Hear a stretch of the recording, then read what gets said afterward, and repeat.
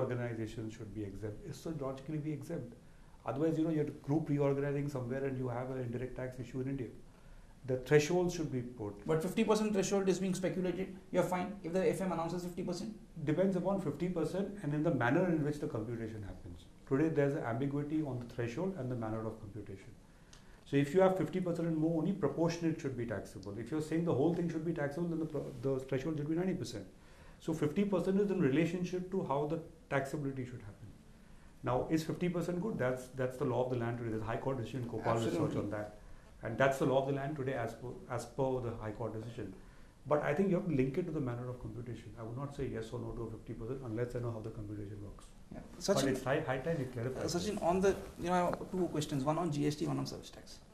On GST, the political math, I think again and again I keep coming back to it whenever we discuss GST. Does the government have the political arithmetic or the numbers game? Is the numbers game with the government to pull the GST through? Do you have the confidence when you meet a lot of these delegations, you meet the industry chambers, CII, FICCI and others? Do you think the government can steamroll the GST or get those enough states on board? Ultimately, you need a constitutional amendment to be passed by 2/3 majority in parliament. You need 1/2 of the states, that is around about 15 states to come on board. We are still not there yet, Sachin. That last mile consensus is eluding us. Well, if you look at the composition of the numbers in the empowered committee, one thing is very clear: it is not divided on political lines. Okay, that's the biggest first statement. And if you look at who are objecting to it, the number one is Gujarat. Number two is Maharashtra. But why? Any key issues? There is a reason. Because any of these consuming states, out of 29 states in India, only 5 states have the balance of trade in their favor. Rest everybody is at their mercy. So out of 29 states, 24 states are gaining and 5 states are losing. And which are those 5? 5 is Gujarat, Maharashtra, Tamil Nadu, I think Haryana, and Karnataka. Karnataka, yes. Okay, they are losing. And that's why I said there is no political line. Those people think that they lose CST revenue, in net CST revenue.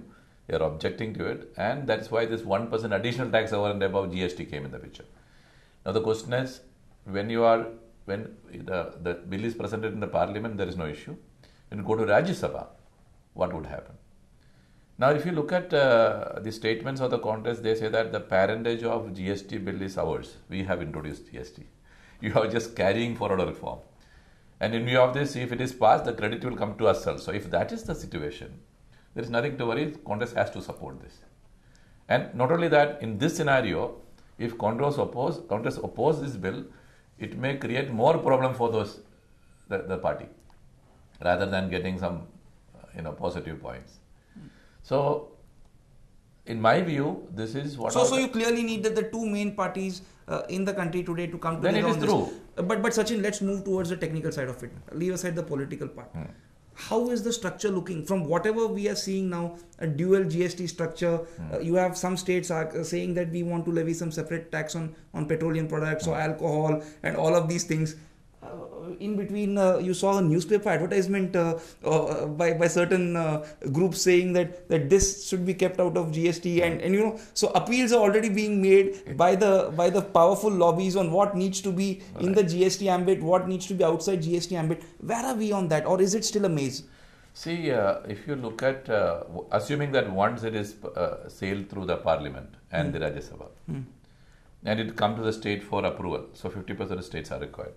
As of now, states like Kerala, it's a Congress ruled state, are waiting in wings to push GST because they think that by introducing GST, they will have a couple of thousand crores more in revenue coming to them. And so many states are waiting for GST. They think that it will definitely going to push up their revenue. So I don't think that the passage would be an issue. And not only that, if we look at the BJP, irrespective of whatever reverses they had in Delhi, if this is not passed in this situation, it can never be passed in the future because but such a structure, I think that's the key point. Are we going to have a dual GST structure? Seems yes. Then second question, the rate. Right. Then third question, which are the items that you're going to keep out, or you're going to give some powers to the state, some special powers to state, Yeah. alcohol, petroleum. Three questions, Sachin, specific. So this is more or less the architecture is clear. Huh. The issues which are debated is limited. Yeah. Now, for example, now the issue which is yet to be decided is one of the most important issue. What is the rate? Now there are different permutation combination which is suggested, articulated by different period. Finance Commission said that it is 12%. Curriculum is at 20%. And the latest is NIPFP come back and said that it could be ranging from 18% to 27%. Right? End of the day, if you have to sell GST, it can nothing more than 22%. So, since the constitutional amendment is envisaging a band rate, so there may not be a situation where every state have a uniform GST rate. It could be a 20 to 22% band. Not 27, some are talking 27 about may not be 27. sold. It will not be sold for one reason that Inflation. it would any fiscal increase in the tax would generate inflation in the short term, and that slowly it will settle down, and that is given. So right now, Sachin, am I right in saying that we are caught in the nitty-gritties? That maybe the larger structure is clear. We are going to have a dual GST structure, a 20-22% rate. Hopefully, everyone is going to settle down. But then we are working on these nitty-gritties. What comes in, what stays out. Who taxes petroleum, who taxes alcohol, and so on and so forth. Even that is clear. Now it is very clear. There is a near consensus or unanimous in the board committee that alcohol should be kept outside. Whatever may be the reason, we will not debate why is it so. It is That kept affects you, outside. Girish, by any chance? No, it doesn't. But I agree with him. That's a unanimous consensus. So there is no issue about it. Petroleum was a matter of contention. Yeah. Petroleum, it is decided that it should not be kept outside the constitutional amendment, but it will be kept outside the initial draft. Okay. So as and when GST Council feel that we are ready to even pull in petroleum products, then they would introduce it as and when it's a question mark. And why? Because petroleum itself as a single item is contributing average 40% of the total revenue collection of the state. So they don't want to put all the eggs in one basket. They want to see that how is it behaving. So it may come in the future. Not only that, they also expect that most of the petroleum product is input for manufacturing and or services or whatever it is. And if that input credit is already given, then a huge chunk of the revenue from petroleum today, which they don't allow any input credit, would vanish. Okay. So it would be carefully they will check out this plan. So that is kept outside.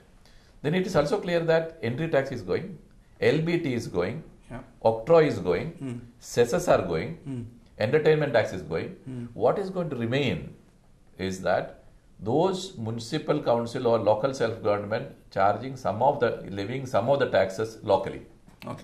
Other than entertainment tax, maybe some of those taxes which are specific to that particular local self-government would remain. Yeah. And otherwise, almost about 12 plus tax legislations are integrated with GST. Sachin, final word on GST. You think April 2016 feasible, not feasible? I would believe that if this probability. If this budget, if the amendment is through, we would see the... No ifs. What is the probability that GST goes through I am April very 2016? clear. If the amendment is through in this budget, then 1st April is a very high possibility.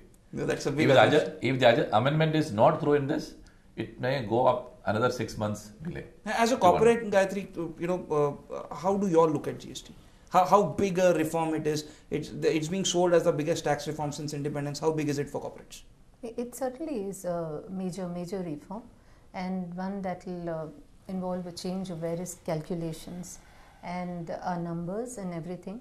But again, sitting on the fence, wondering when or where. When you also make projections after all. It's not just the writing up of your accounts. It's just so difficult to make those projections reasonably. When you're always wondering whether this is just as we know it, this has been whether your indirect tax so liability many years, who's going to bear and whether petroleum is or in or out. Okay, there is some amount of clarity now, but still. So yes, it is very major. Corporate tax reliefs, another big speculation right now, whether there will be a cut in the corporate tax rate. Gayatri, you're expecting the highest rate to go down 30% or at least a surcharge to be taken off? In all honesty, I don't expect any reduction if one goes by, what's happened in the recent past. I also want to say that, I don't think corporate India keeps hankering after tax exemptions and tax holidays all the time. I think what's more important is there's a reasonably low as possible tax regime, but one which is stable, which will help them understand, plan, project and conduct business without all the time wondering as to how a present law is going to be interpreted by the tax authorities, what the courts will decide and what might be implemented or might not be implemented but deferred after 2 years.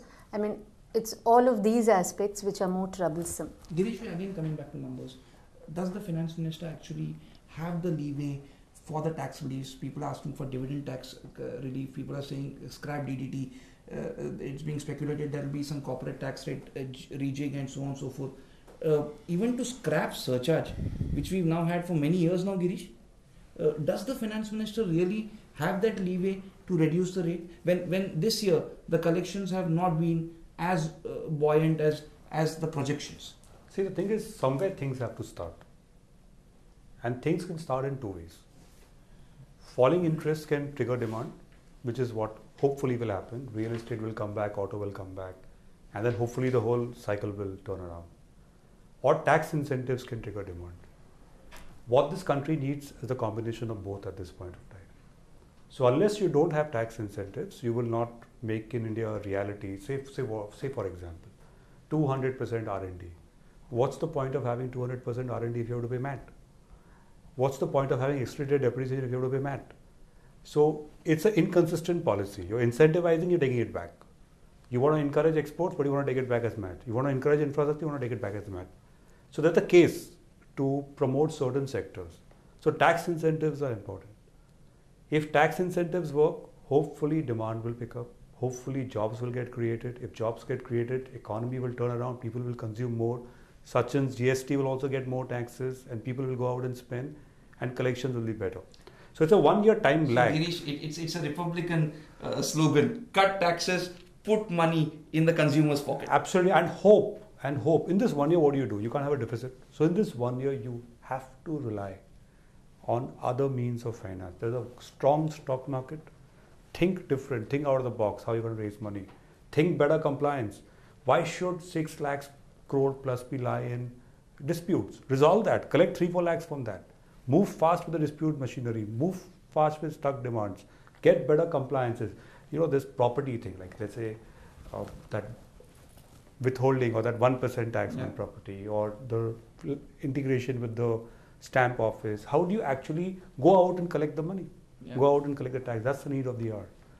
Girish, so a slew of announcements have been made. Correct. I think on the 5 ideas that you've given for the FMN article you wrote for Taxsutra, I think you've gone big on a few of the points you mentioned right now, but Make in India comes first. What are the couple of things that you are expecting on the Make in India front from the finance minister in the budget? Are we talking of again those exemptions that we have or had, like the backward area exemption? You invest in particular sectors. Are we going to create some economic zones? Is it going to be SEZ part 2 or is it going to be something completely different that maybe borrowing an example from some other countries? Are we going to see something on the lines of UAE, some special zones or something else like that? See, Make in India has 2 parts. One is tax incentive, second is the whole regulatory part of it. The tax incentive part, yes, why should Bombay not be a financial hub? Why should we not have a earmarked area somewhere in Bombay where we can tell private equity, come here and invest in the whole region from India? Why can't we make out of the box thing and really create employment and create zones? It can be manufacturing zones across the country, smart cities and financial centers. Tax incentive is one of them. You can give tax holidays, tax relief, so on and so forth. What is more important is regulatory reform. For Make in India to happen, your regulatory process has to be streamlined. You can't go from pillar to post getting approvals. You have to have single window clearances. You have to have one-stop approvals. You have to have efficient approvals. You need to have quick approvals. You need to talk about labor reforms. You need to talk about land reforms. There are lots of things, and and finance minister saying something in the budget doesn't necessarily mean the states have to follow that. So how do you align your states with the Make in India philosophy? You have to have buy-in from them as well. And but one thing is very good. Have you ever seen in this country states competing for investments? How many vibrant things you saw this time? Vibrant Gujarat. You are having at least half a dozen states doing it now. Rajasthan, West Bengal also had absolutely. Invest. Oh yeah. So if you see states competing and if you support the states who are competing through fiscal incentives, then I think Make in India can be a reality. Yeah. Gayatri, is the tax incentive for you? Make in India is going to be more about tax incentives when you decide which state to invest in. Where do you want to put up your plant? Certainly, I think any company would have that largely in mind. But I do believe that Make in India is not just about taxes, as Girish said. I think it really is supposed to represent efficiency, productivity, and so on. And in terms of all that is expected, I think Girish covered them all. There's only one thing I'd like to add. In the Make in India campaign, one of the key elements is the Indian himself. The Indian who's going to make that happen and the Indian who's going to consume it. So I think in all of these reforms, and when you spoke about the tax rate cut, I don't know about corporate tax rate.